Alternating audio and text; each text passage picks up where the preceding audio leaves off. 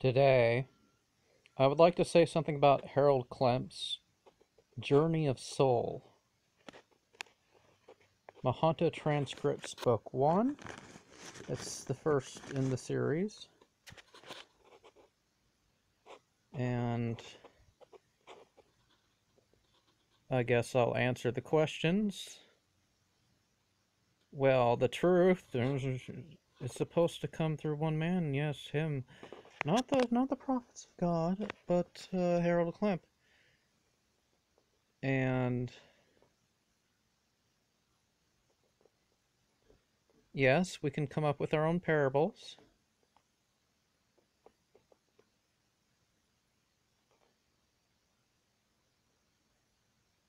There is relevant guidance for this age. But what exactly does that mean? And Paul Twitchell's The Tiger's Fang and The Key to Secret Worlds is mentioned therein. This book, in a way, is unique as far as Harold Klemp's works as being considered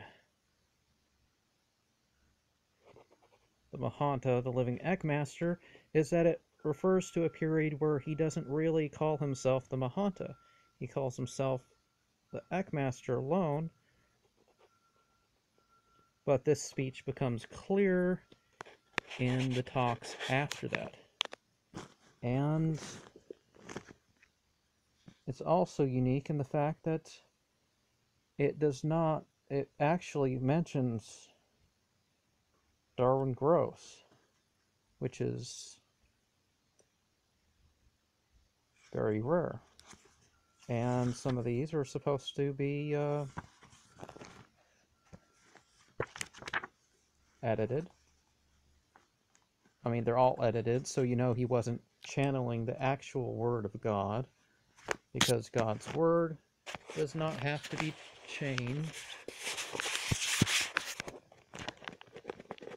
And so does he really tell us how to become a living God, as he eventually would have you believe if you were to fall for it? One of the tricks mentioned in here is, let me ask you to shut your eyes.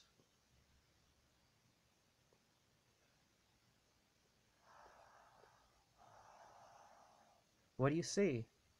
You'll probably see some pink. And the sound kind of sounds like the roar of the sea. This means you're on the astral plane. If you believe that, that's up to you. But think about that for a second. He will tell you that he doesn't want a person to be a worshiper of him. Oh yes, we give him respect, but not worship. And he tells you, God wouldn't want you to worship him. You don't worship the Ekmasters, because that's what spiritual slavery is about. So you want to break free of this. But does spiritual freedom require abandonment of a continual connection with God? Most of us would say no. Why does he keep referring to the Christian Bible if he has his own revelations that he's trying to say?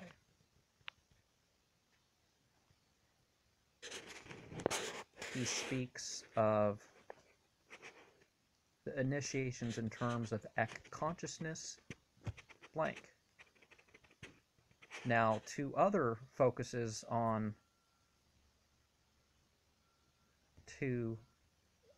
another focus on 2 and 5 can be seen in the day of the week. That in the Islamic world, these are recommended fast days. The Monday, Thursday,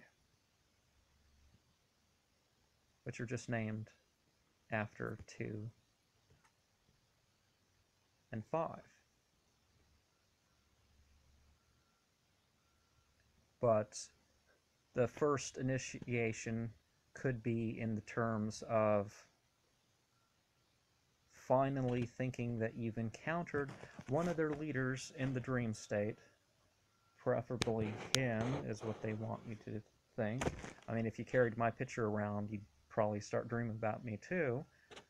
And then comes the light and sound initiation, and then the 5th initiation, you're supposed to be self-realized.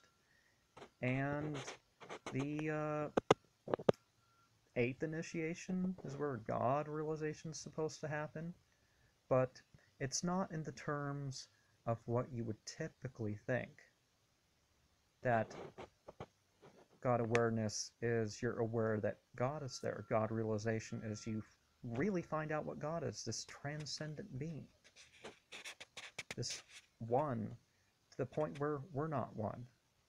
Whether you believe that we have a physical body, an astral body, a causal body, a mental body, maybe an etheric body, and a soul body, or whether you look at the very physical structure of ourselves and how we have all these parts operating. So God's one in a way that we're not. And must our outer initiations in a corporation have to do with our spiritual advancement and be required to enforce that? One question I would like to ask, to be answered by anybody who sees this video: what were the 2 initiatic organizations that Harold Klemp mentions that he was a part of in his early days of Eckankar, other than Eckankar? He also did not finalize his time as a Lutheran.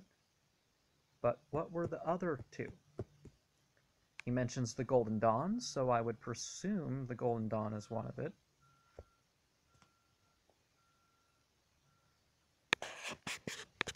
Some things are sound, like practicing ethics, like chastity, and trying to maintain balance, and realizing that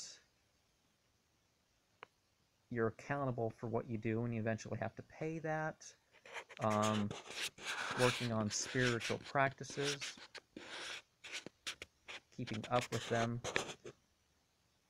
breaking through the mere mental study of the text of whatever faith that you're into to a sort of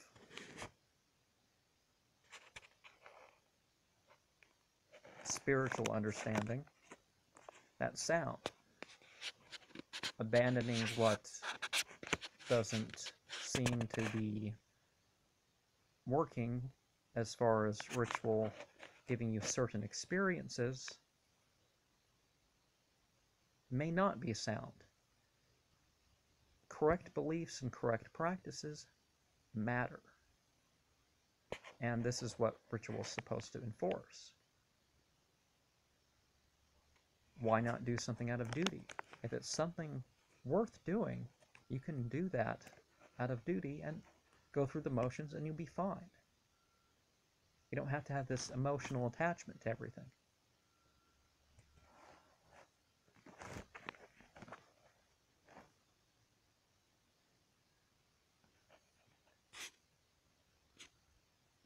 Now, do you believe that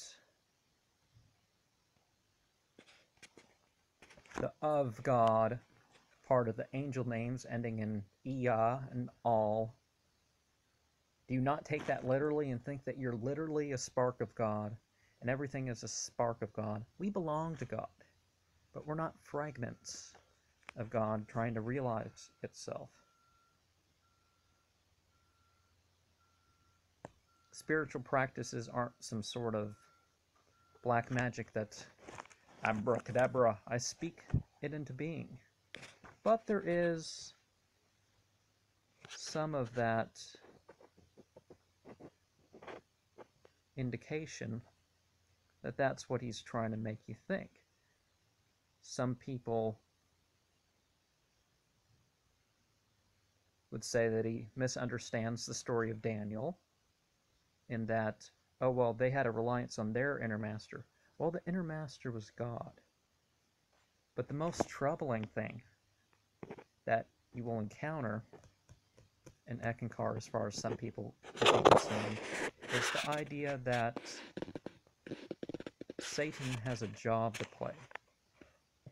That him tempting and testing and all that is not in opposition to God, it's that he actually does what God wanted him to do in the first place, is the concept there.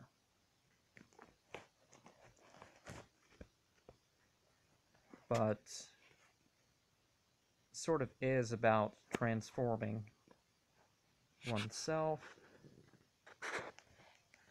There's, of course, the law of silence. I never swore that I would keep that, per se. And why would the rodents and whatnot be what attends to you when you come down from your spiritual experiences? Would God really reveal himself in sounds and lights as a vague thing? Does the more vague your spiritual experience get, the more meaningful it is? I'm grateful for the lights and sounds I see when I do Salah or something else, but I'm not going to exaggerate the position of the psychedelic experiences. These sounds may be something you're used to. I'd say getting old has more to do with not having all the dreams and whatnot that you used to, particularly when the volumes of the televisions and everything else go up, your stress level goes up, and you can't relax to these things. Maybe there's more family stress and other such things that you may have to deal with, but it's sort of his attempt at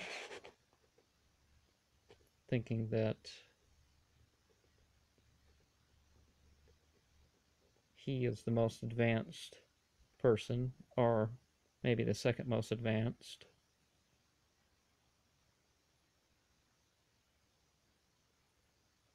And expecting you to rely on him to help you on the inner and the outer. But will you do such a thing?